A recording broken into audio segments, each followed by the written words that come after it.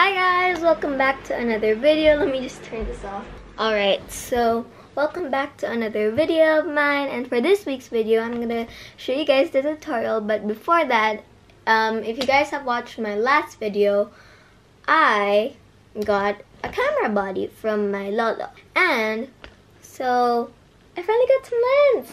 So I got these lens like yesterday, and they have been really nice to me. Like, they've been so kind.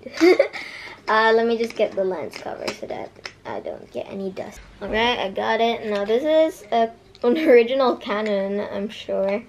This is just a second hand, but it works pretty great. Like, there's not even any fungus or anything. So that's really good. It wasn't even dirty or anything. So, well, I guess that explains, because the reason for selling was not using anymore, so probably why. But yeah, so this is the camera body, and if you guys don't know, this is the Canon Rebel XDI, or the 400D as some people know it. But yeah, so I'm gonna show you guys a tutorial on how to, if I can find it. Okay, there it is. Okay, I'm gonna show you guys a tutorial on how to place your lens and how to put it off. I mean, how to take your lens off and how to put it back on. So let me just Alright guys, so I don't have a table right now, so I don't really have, I have my tripod and stuff, but I don't have something to have an overhead view. So sad, but I'll just do it this way. Hopefully I don't struggle. And yeah, so this is how your camera is gonna look like if you have the lens on, and I'm just gonna show you guys quickly on how to take it off. So you're gonna wanna press this button. This is applicable for all interchangeable. Yes? A few moments later.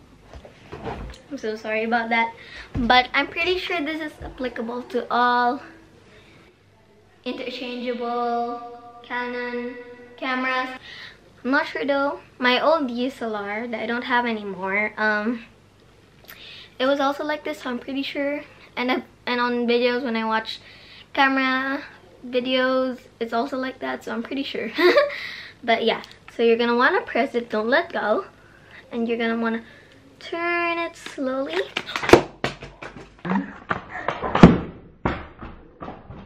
20 minutes later. Alright, so this is how your camera is gonna look like. I'm just gonna lock this so that I don't keep moving it. Alright, so you're gonna wanna press this button over here. Now, to make sure it doesn't fall, especially if you have a heavy lens, twist it slowly and make sure you're holding it well. There we go. Face this down so that dust doesn't go in it. I have my lens cover over here. Now this is especially when you're gonna change lens. If you're just adjusting it, then I guess you don't wanna put this anymore. But if you're gonna change lens or keep this in stock first, like in your storage, then you can do that. And this is it. And there we go. So it's so much lighter now, I noticed, because the lens is quite heavy. If you guys don't, if I didn't say it already, this is the 75 to 300 millimeter lens. It'll focus. There we go. Wait, where is it? So yeah, so that's it. Alright, so now I'm gonna show you guys how it is when you put it on. So you're gonna wanna open this up, facing down again. I don't even know if it's effective, but I just do it just to be sure. Take the back of your lens off. I mean, like the cap, and then here I'm gonna flip it up just so that you guys can see. So if you guys see this red dot, and there's also a red dot on the camera, you're gonna wanna align those together and click. So I'm gonna do it again just so that you guys can hear the click. Hear this. There we go. And yeah, so now I'm just gonna put on the lens hood so that it doesn't get damaged. And now you're free to take. I just realized I didn't take off the lens cover. This is the lens cover, by the way.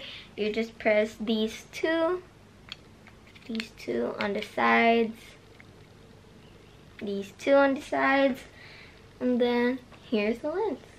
Now you are all ready to shoot. Now I have a really heavy lens, so to stabilize it well, I'm going to hold it like this so that it doesn't randomly fall off. I mean, not fall off. I mean, like, it doesn't shake a lot. So yeah, I'm gonna do that. And there you go. That's how you get your video. I mean, your photo. Now, this camera of mine doesn't have video settings, so you can't take video. You cannot take videos. Also, this is an EF lens. I'm not sure. I think the EFS lens works on this camera too, but I'm using the EF lens, so I'm not really sure. Really shaky, but yeah, there you go. That is how you use this lens. I mean, how you put on lens on your camera. And I'm gonna put some sample photos from this lens if you guys want to are interested in buying it. Again, this is a second-hand, so it's not really, I don't really have a link for it, but you guys can just search up 35 to 300 millimeter lens, EF lens, Canon. Or yeah, so I'm using a Canon camera, so I'm pretty sure that's what I'm supposed to search. But yeah, I actually didn't find that by searching that. I just searched EF lenses because I was looking for a lens because I didn't have a lens because this was just a body, but now I have lens and it's really good. The only thing about it that I don't like is I have to go really far from my subject so that I can take a photo, because it starts with 75 millimeters, so it's quite near to your subject, so you gotta go and back up a little just so that you can, you know. But otherwise, it's a really good lens. I got it for a good deal, and yeah, so I hope you guys enjoyed this video. I'm gonna try to film a video soon because I had a photo shoot with this camera just around my house, so it might be boring. I don't know if I'm gonna make a video about that, but yeah. Also about this, I'm gonna put the photos here in the end, but this is my outro now, and I hope you guys enjoyed this video. Don't forget to share, like, and subscribe, and hit that notification bell to get notified every time I post, and I'll see you guys on my next video. Bye!